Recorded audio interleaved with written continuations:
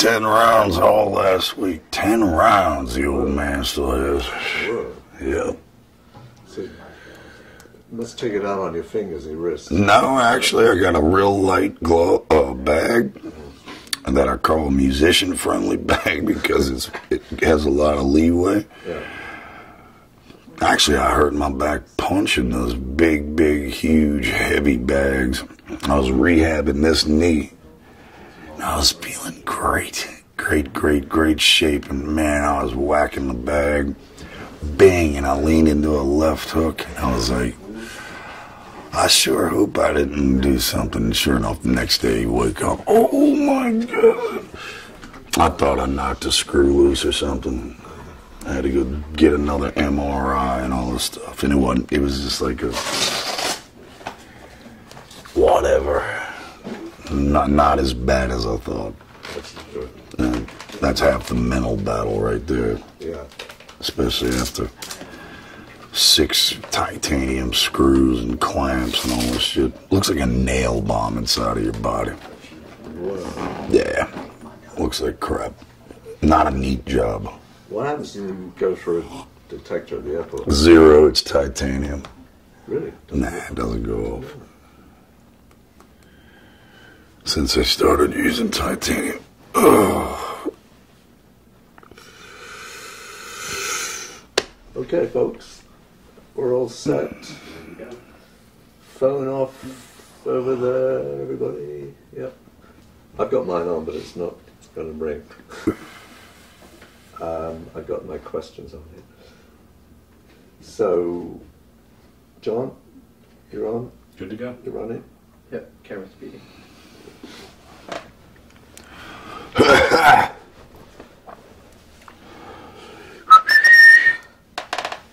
Blew you out. Just messing with you. Oh! So you comfortable with it? No, but, you know, that's besides the point. Okay, I've got a list of questions. I'm sure. But I'm, I'm also kind of somebody. But maybe at the end I'll ask you a few things I'd really love to ask you about. But I'll stick to the script for the moment. So, we're talking about Pantera and your, an amazing band and the whole impact of that.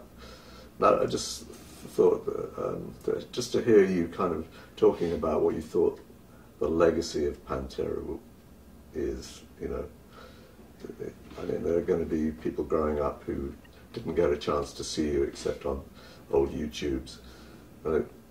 But the music's there, it's in the records.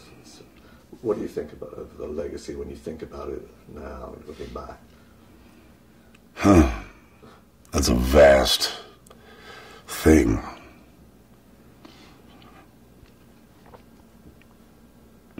It's a plethora of emotions, but I guess one of life's amazing journeys, not your good journey, not your bad journey, not amazing journey, the legacy. What kind of legacy? Hopefully a legacy of distortion and energy that inspires and, hopefully thought of when you look at the band and the music that was released. Hopefully it was inspiring, and I know it was, so hopefully it remains in that light.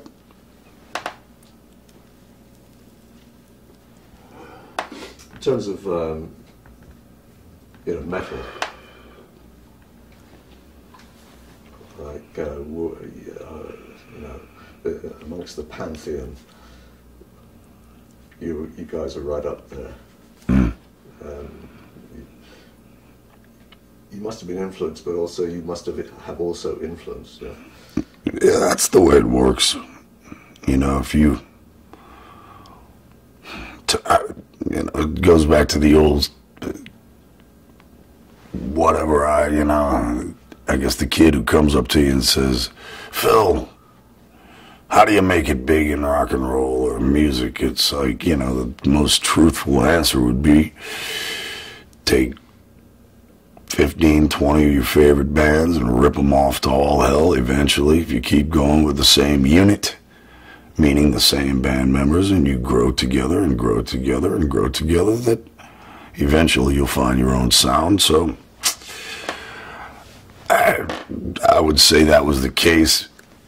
And for me, especially, you know, rock vocalists out there, from old radio rock I grew up on in the 70s, and I guess the popular stuff I grew up in the house with, growing up with Mom and her sister and Dad on and off. I mean, it's such a wide variety of stuff. Rolling Stones, Led Zeppelin, Jimi Hendrix, Janis Joplin, Queen. And then later, you know, can't leave out Kiss either. I was a baby boy also at one time, but, you know, Kiss was a rock group. Peter Frampton, Ted Nugent, old Scorpions.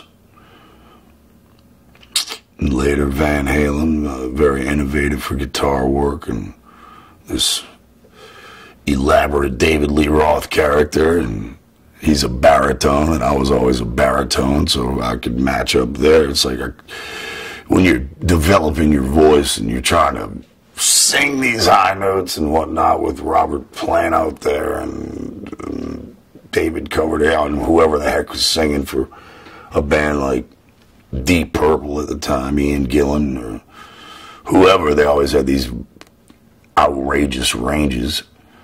So I guess I took to David Lee Roth first and foremost, because he was a great front man and once again a baritone. But then with heavy metal, there's no leaving out Judas Priest, the mark that they've left, nor Black Sabbath. So, you know, Black Sabbath, Judas Priest, and then, you know, but for me, you know, I was there. You know, I was there when these bands went through these massive changes, and music was going through changes. Heavy metal was going through changes, which eventually brought in what I guess would be known as hardcore music and punk rock, I guess, before that. I'm a music lover, man, and to me, every genre that actually has touched me growing up, I've taken them bits and pieces here or there, whether it be attitude, whether it be presentation, whether it be the way one guy might pronounce something or other. You know, it's just you take from every generation, and I still learn stuff today. You know, I'm a lover of underground music, a supporter of it, so still learn at this advanced age. Like well-aged beef. If you were just thinking back to the sort of, or the feeling you might still have of the really good time in Pantera, when things were really going well, is there a kind of a memory that stands out of, like, you could tell us about, just the sort of sense of what that was like when it was around good night? Well, you have to understand there's some very strong personalities in Pantera, and when you had eventually, I guess after and this is kind of funny, but seemed like I was the new guy until, like, I don't know, 6 months into Vulgar Display of Power. And we had done 3 records together at that point, and I'd still meet members of the Abbott family who I'd just, you know, met, and they're like, "Oh, you're the new guy." It's like, yeah, okay, I'm the new guy. But we were always, there was this bond between the guys. And I am talking about Pantera, all four of us. Dimebag and I always had this creative pushing force, and it was like, you know, as far as being tight, that was a given. They were a tight, incredible group. But we would push each other. Stage performance, stage presence, crowd interaction was always a tremendous thing. So once we got past all the bullshit, like, and this could send me in a whole different direction completely. And I will touch upon it, you know. When I moved to Texas in 1987, the bar band thing was still this huge thing.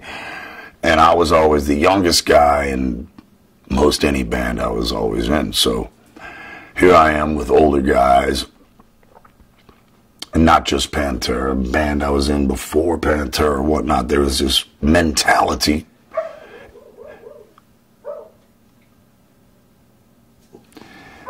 Pardon the beasts. Katya, you might want to go pipe that little Shirley down. Shirley got out. Peanut butter. Yeah, ain't gonna work. A muzzle and sutures might do. Really? All right, so my point was this, man. Yeah. The train of thought going into, you join a band with older guys who've been around longer and whatnot. The idea was if you played in these bars and you were this type of bar band, that I guess your chances of being discovered were better. Okay, well, when I was 16, 17 years old, there was no scene, there was nobody that was going to discover you despite all the rules, and the rules were very strict. And I mean, I guess this is where all this that's talked about, the glammy past of Pantera and all like that. You have to understand, you could not even come close to getting the gig if you didn't look the part, if you didn't play the right cover tunes, etc., etc., etc. There were some bars that more of a sympathy, but also how did you put it? Understanding that you had good reasons for. Good reasons. Okay, there you go. Good reasons. There is no good fucking reason to stick a needle of heroin in your arm. And I did it. And once again, I think it was a mentality of this can't kill me, this can't stop me, this cannot even get me the way it does other people because I'm this superhuman monster and I'm indestructible. Well, that was bullshit. It couldn't even addict me. That fell false. No, there's no good reason for anyone doing dope. But it was a progressive ladder of, once again, you know, the pain medications, the grinding road, and how quickly you can go from 1 pill to 5 pills to 10 pills. There is a ladder, a gradual ladder of destruction going on inside of me.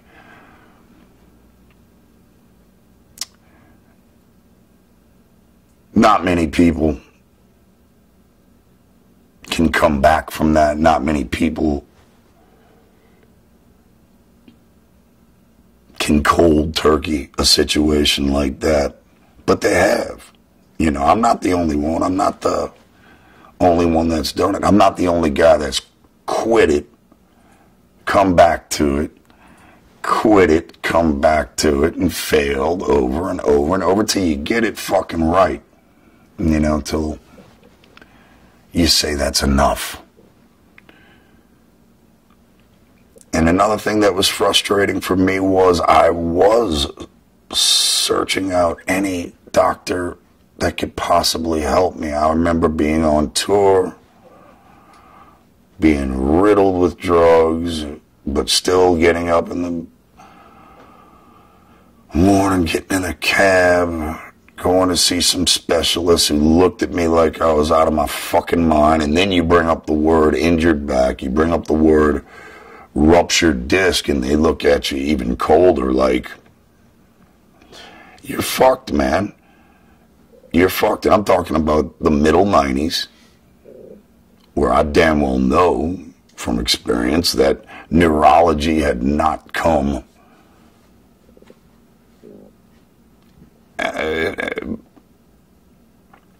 it had not advanced far enough. So these doctors basically, who at the time I felt like I was getting shafted, they were basically trying to tell me, man, if we give you this surgery, you're going to be ruined. Back surgery is, especially the type of back surgery that you need, is the percentage of people bouncing back for real was very low. Very low percentage. And like I say, the 90s, there was no stopping anything. Can I come in? Yeah, definitely, man. Was that, would you say that that was the principal reason for the breakup of Pantera, really? This, as a result of all this pain that we went through and all that whole time? Well, it most certainly didn't help. But you got to understand, man, when you are wounded and the only escape is either sleep or some sort of narcotic, that is a shit existence, man. It sucks. I'll tell you. Because when you open your eyes, and the second you open your eyes, you feel that knife and there's right in the base of your spine. It's like, God damn it, I don't even want to be here. I don't even want to wake up, much less get up, stretch it out, and get on a fucking stage tonight. You know, I was, in a lot of ways, I needed a fucking break. And yet, with this drug intake, they're not called painkillers for no reason. The more you take, the more it erodes the will, kills your true self, numbs it down, your emotions, everything, numb down. And I am a willful person. I do what thou wilt, so to speak. But at this point in my life, I was, like I said, very vulnerable, scared, easily coerced, weak-minded, completely different person. Such is the synthetic bullshit that drugs leave behind in your system, the residue. You know, no one thinks about that. No one puts all this together. It's a no-win situation for anyone, you know. So I think, you know, my attitude on tour definitely wore on the other guys, for sure. Especially when they looked to me to be the willful guy, the stand-up guy, the tough guy of the band, for God's sake, or whatever, the muscle. That and believe me, I saw this too. I noticed it all, and that adds to the shame of it all. I was ashamed, you know. I never wanted to be seen as a symbol of weakness. It was totally counterproductive to my existence, therefore the band's existence, because whatever you feel on the inside, you're going to project on the outside. Do I think it broke the band up? I think there was a lot of things that,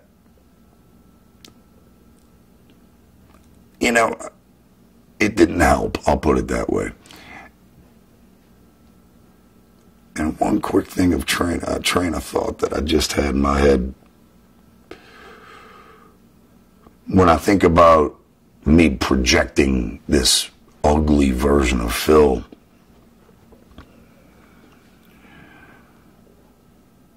and the distance that it caused the band, at the same time we were growing into different people too, no matter what. I'm not a tit bar guy. I'm not a gambling, casino loving guy. And it just does nothing for me. It's just not my thing. Whereas the rest of the guys, tit clubs every night, gambling every night, strip club, party. And I couldn't do these things. I couldn't do it. I couldn't just hang out anymore. There was no hanging out for me, man. And the reason why? There was a knife driving into my spine. I couldn't do it. So, with I guess the last thing I could touch on was I always felt like they like the guys in the band resented my condition. And there was a great percentage of my emotion where I understand where they're coming from. But then again, there was a misunderstanding too. It's like I tell people, you don't know chronic pain till you feel it for yourself. And other people, you can describe your pain all day long, knife in the back, et cetera, et cetera. But if they can't feel it, they're not going to understand what the fuck you're talking about. So there was this lack of understanding from them, and I guess I resented that. And then every excuse, every reason I gave for over drinking or pain pills or anything like that completely goes out of the fucking window the second the band finds out the hard way that I'd been doing heroin. Now there's no trust. Then there was no trust at all. That I understand. At the time, did I understand it? Not at all. But from seeing young people now struggling with drugs, and here I am, a veteran, a recovered drug addict, telling them every rule in the book, okay, you can't do this, can't do this, can't do this, and then seeing them, walking them off clean and straight, go right back to the fucking drugs. You feel like you just wasted a great portion of your life. You can't do it. You can't make someone do it. So you can't, it's got to be a personal choice to really want to take control of your life back. I'm getting off the subject, but anyway, no, I think I'm sure you got some stuff in there. That's really clear, I think. So you were saying that there was misunderstanding. Do you think when you kind of separated in a way from them, and then you had a side project, do you think did that create misunderstanding as well? Absolutely, and by all accounts, there's no fucking way I should have been. If I was going to do a side project, doing a record would be one thing, but there I was touring, and the whole idea behind this side band, Super Joint Ritual, was to get my ass out of the arenas and go feel what it's like to be back in the clubs again with that intimate gathering, and I love all that. That's fine and dandy, but I shouldn't have been doing gigs to begin with. And that's where the erosion of the will comes in. Can't say no. Hey, man, we got this chance to do gigs. Where's Phil? Annihilated in the next room. Go ask him if he wants to do some gigs. I don't care. Sure, whatever. No will. No will. I was weak. Weak. And I could see where being in Pantera, watching this guy who was supposedly injured, too injured to continue with Pantera, sit here and do gig after gig with this fucking other band, I'd be pissed off too. And I get it.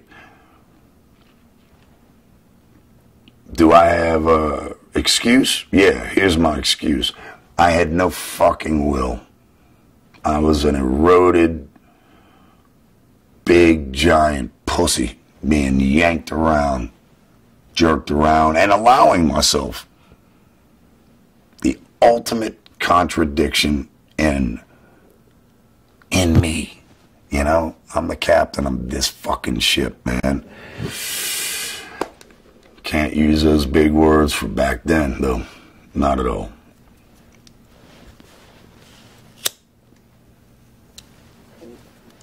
It's hard to kind of get away from that to sort of a more mundane thing where we're like talking about the 20th anniversary of Vulgar Display of Power. It's hard getting away from it when it keeps being brought up in your life.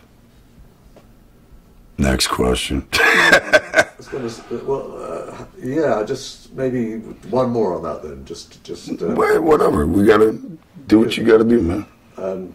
I'm an open book. Everyone would like to see some kind of what's the word, rapprochement, or get it, coming together again Of you guys, Mm. and there's always this kind of Did you use the word rapprochement? rapprochement. Aha. I'm trying to be too, French. French, exactly. And the thing is, there's a lot of pain in all this with Dimebag's death. A lot of pain in the both sides. You have a lot of pain, and obviously from what you said, it's very clear. There's a really strong feeling still. I imagine Vinnie still has a lot of pain from the death of his brother, and he probably, who knows what he thinks. We'll hopefully we'll interview him eventually. But he is beyond all that. Is there some kind of with Vinnie and? Well,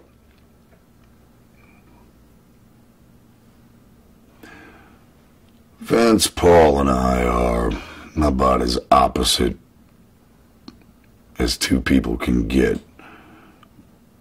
But you put us in the same room together with the sole purpose of writing music, we could jive that way. Vinnie Paul watched his own flesh and blood get shot multiple times right in front of his very eyes. I am in no way, shape, or form going to test nor judge what he is feeling inside.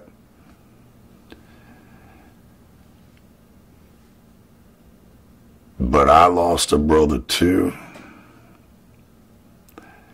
But does the fact that I lost a brother too mean that he needs to act any other way than he's acting? I'm not sure.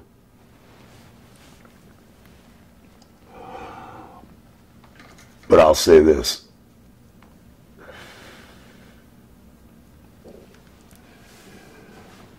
I've said in numerous interviews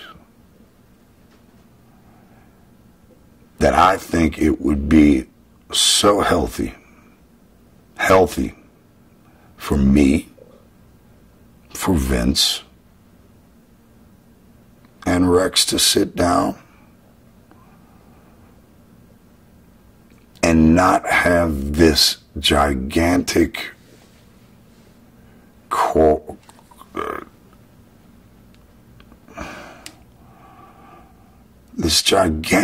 separation to where there is absolutely no chance at healing.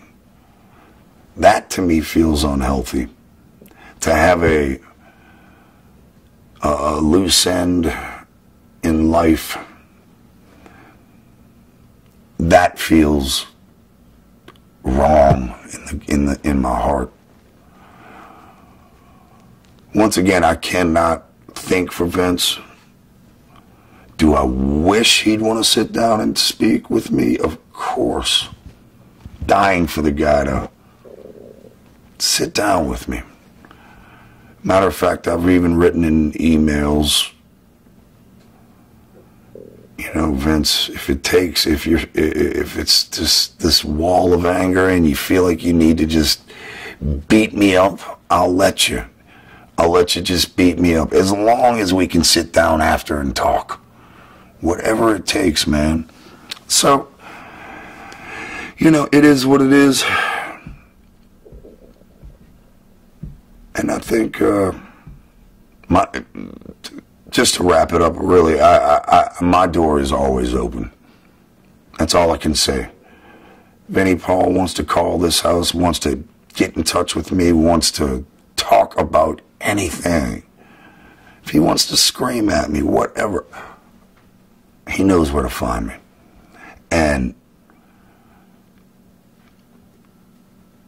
I wish it could happen. I really do. I really, really do. So anyone else out there that wishes Pantera would reunite or whatnot, you know, you better get in line. Because, you know, there isn't a day that goes by that I don't think about this very fucking thing.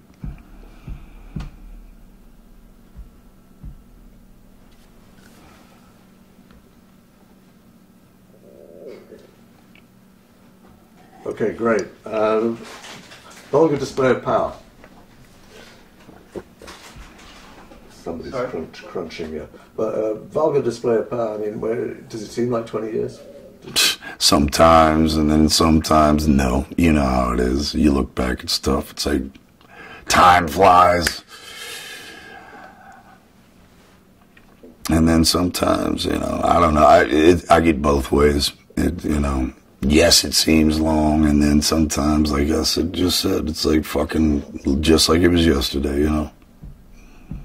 I mean, when you get something like an anniversary edition, you know, there's a whole bunch of kids, teenage kids, 20-year-old kids who never heard it in the first place, and suddenly, you know, there's a lot of publicity and so on, so they'll listen to it, and it'll be completely new to them. I mean, that's always stunning in a way, isn't it? Like, do you think can there be a 40th anniversary and a 60th? I mean, is this a record that will last and last?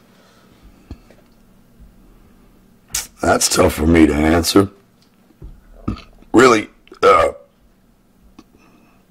I'll leave that to the conjecture and judgment of the fans out there, you know, of all ages, all age groups. But you bring up this new wave of youngsters out there that, like you say, it's for their first listen, their first spin with Pantera.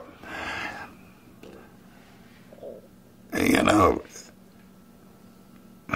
it's hard for me to judge it, because when Vulgar Display came out, heavy metal production, the sound of heavy metal, was going through so many changes. And we were at the forefront of this more modern sounding thing. So at the time, it was this modern sounding heavy metal, unbelievably tight, angry group. And 20 years later, you know, you've had so many bands that have used that same formula since then. You know, I don't know what kids will think. So, you know, I don't know. That's a good question. I'll leave that up to them to answer. I'll ask a supplementary question on that. Because so at the time when you were making that, did you have a sense of like the the tightness, the kind of, it had a lot of rhythm in it too. Right? That was our strength. Pantera didn't have to. We knew one of our main strengths as songwriters and as a genre band, we did not have to play fast for the sake of speed. We didn't have to do anything for the sake of extremity. We knew that our strengths were our rhythmic shaking of the room, so to speak. You know, we knew what moved the audience. You know, we knew what our strengths were. So, you know, definitely, I got to agree with you. You know, we were a rhythmic force. Can you hear my gut growl? I thought that was me. No, it's my gut. Let's just have a look on sort of influence question. Which bands would you point to and say that Pantera had influenced?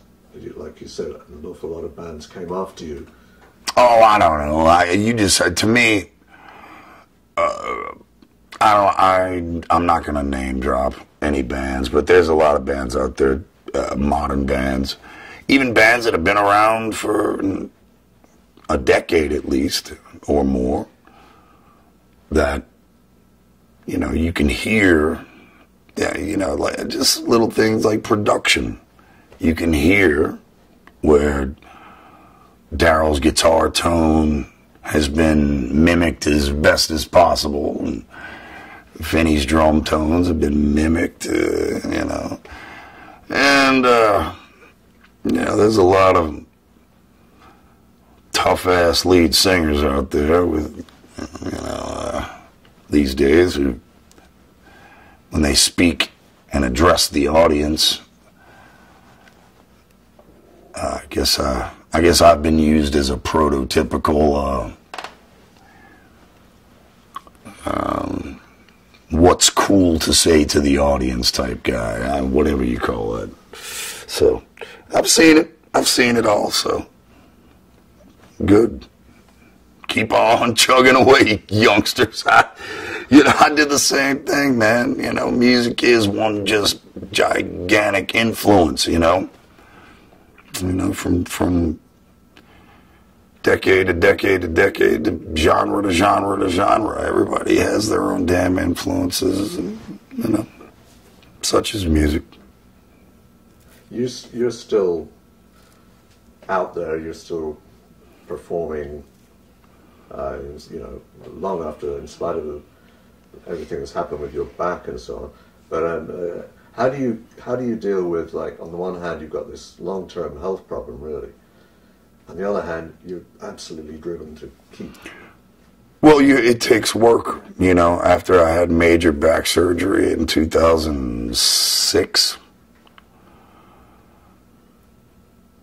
I was warned ahead of time. You know, this is going to be with you the rest of your life, and to have any quality of life that can be considered a good quality of life, you're going to have to work for it. And I embraced physical therapy, full throttle, and you know, it's really, you know, like I say, neurology.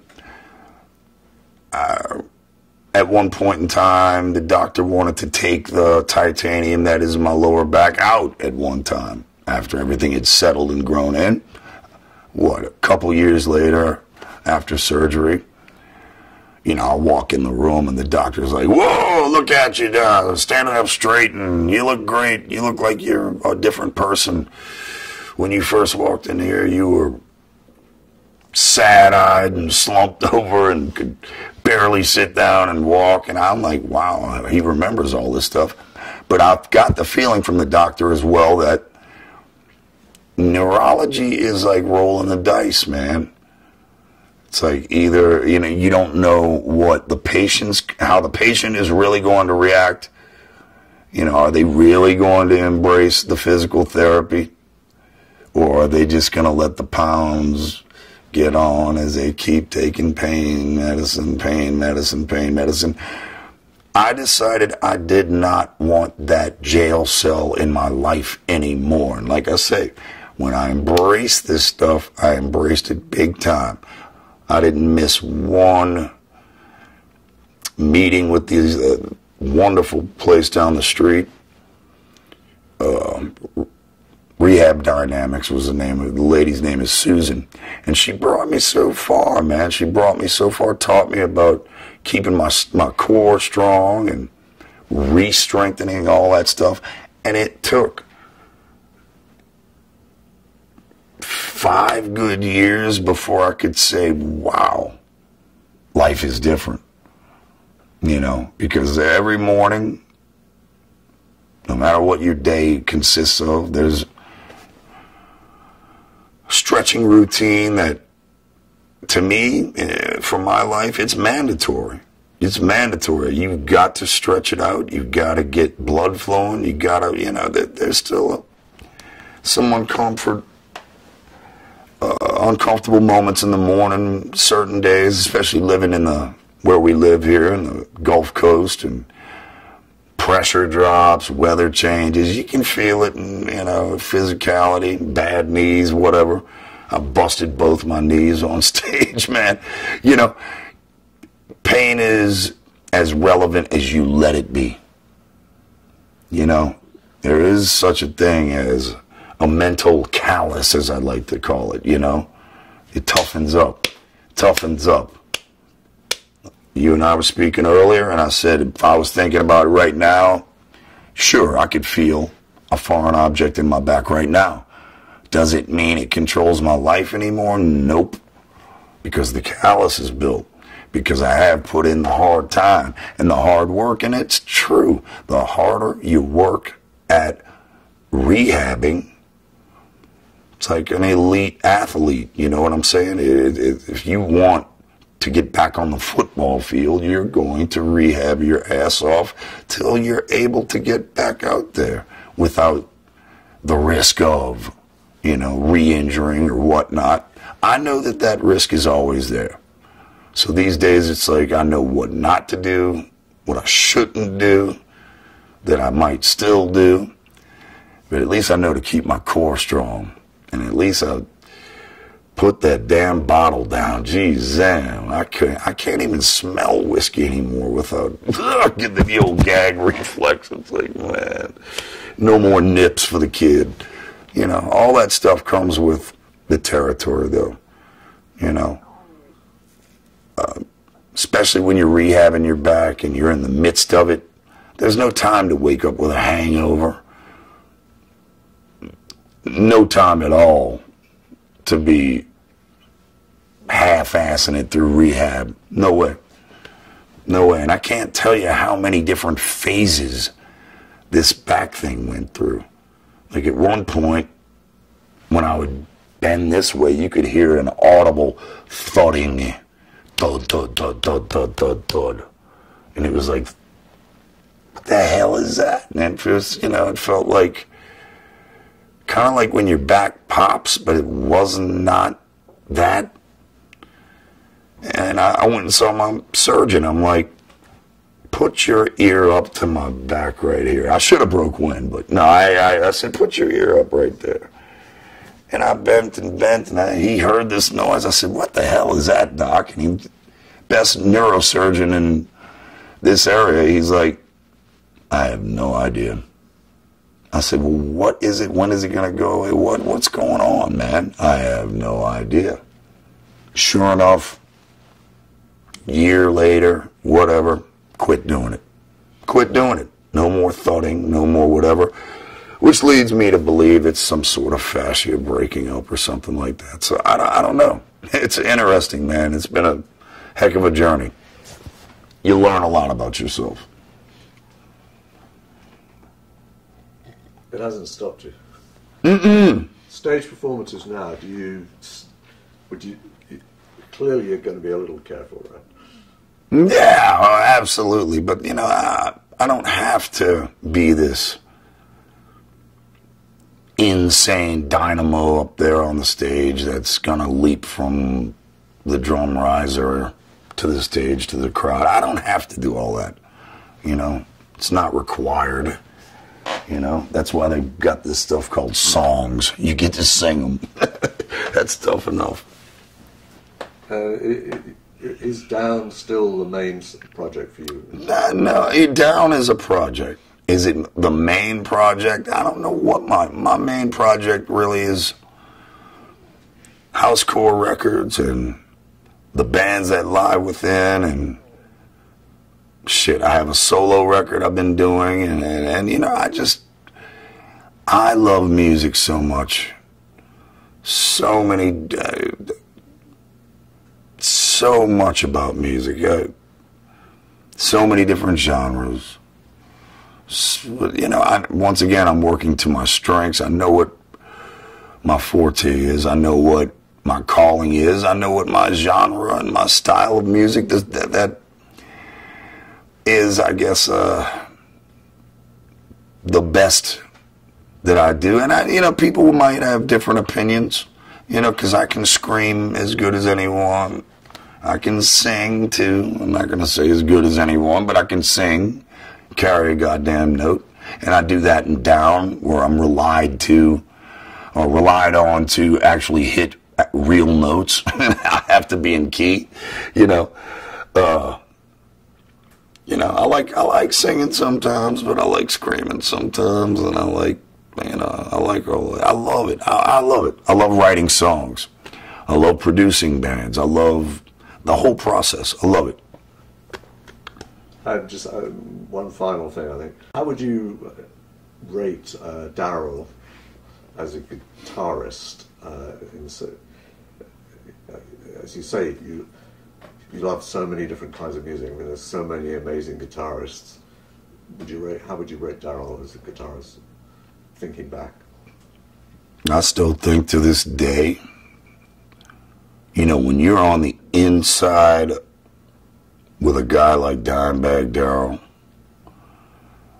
I'll even go as far to say he's underrated, because I don't think he even showed one side of himself, really. You know, we were writing heavy metal songs, and sure, he could do the blistering leads and all that whatnot. He's an excellent lead player, excellent rhythmic player. But the guy could play anything, really, you know. I have bragged about it before, but you know, if those guys wanted to sound exactly like a country and western band just for a couple seconds, they could just break into it, and man, it sounded authentic. If he wanted to play in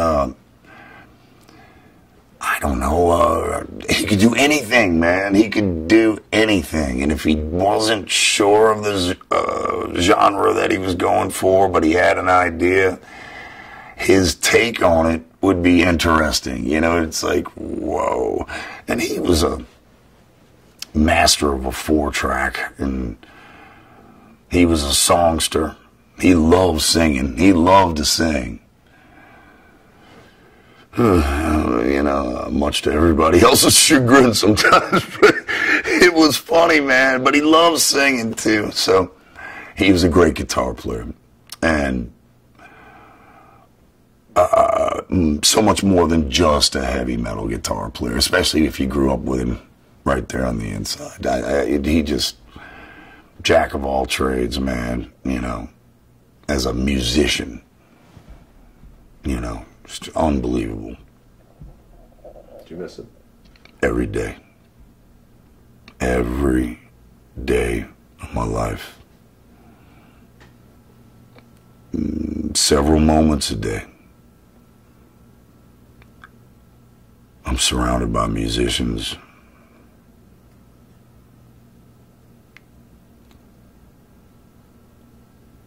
There's little mementos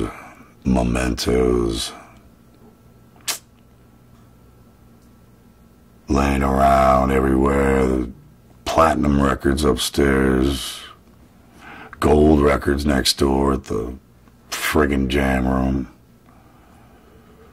guitar picks, little things. And you know what? None of that matters, because I'd probably still be thinking about him anyway. Great man, too. Good man. Great man. And when he wanted to be, he could be even greater. One of the biggest hearts I've ever been around, come across. Intense character. Spoke his own language. I hear his voice every day. Something, no matter what I do. Even when I don't feel like working out, tired of it, sick of the grind, I can hear him in the background. Get your ass up, Anselmo. Put in the hard work, you young son. It's worth it. Every day. Okay, that's great. Thanks, Phil. Is there anything you would like to say, by the way, before we stop? Anything? Just... To me, the story of Pantera will always be a good one, an inspiring one. There's been, like, I've probably said it in this fucking interview, but I've been doing a lot of interviews lately, so I'll just go ahead and get it out again. There's been a lot of bands. We're not the first band to have a drug problem fall on us, an alcohol problem, and then death, murder. And it makes me think about a guy like John Lennon. And when his life is celebrated, it's a beautiful thing a whole lot of times, most times, as it should be. And that's how I think about Dimebag. That's how I think about the years with Pantera. Those are years that should be celebrated. Not the bitter, ugly ending. Was there a band falling out? Sure. We're not the first. Dimebag being murdered.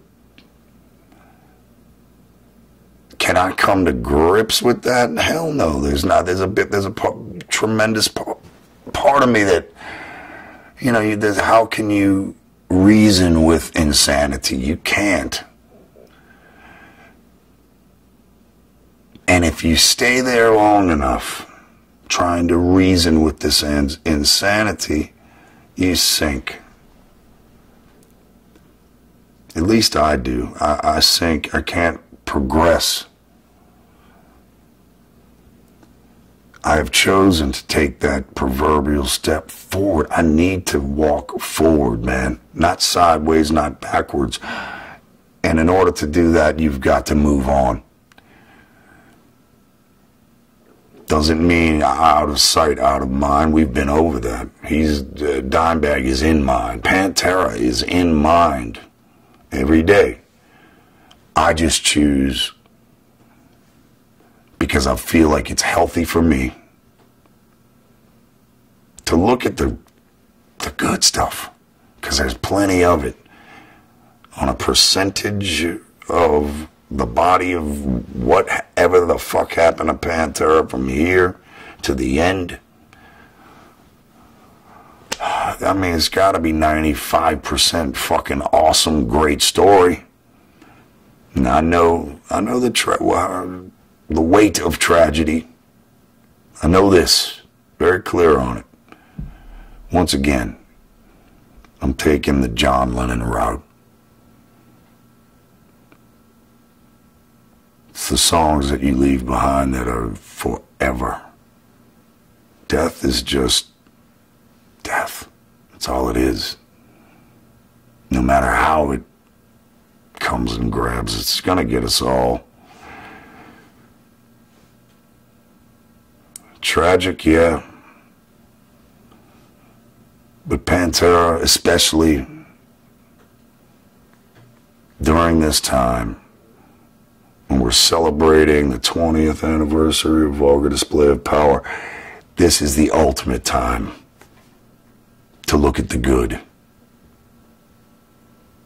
And every day I gotta look at the good. And I know the critics or whatnot can say, well, Phil just is not choosing to look at the bad because he's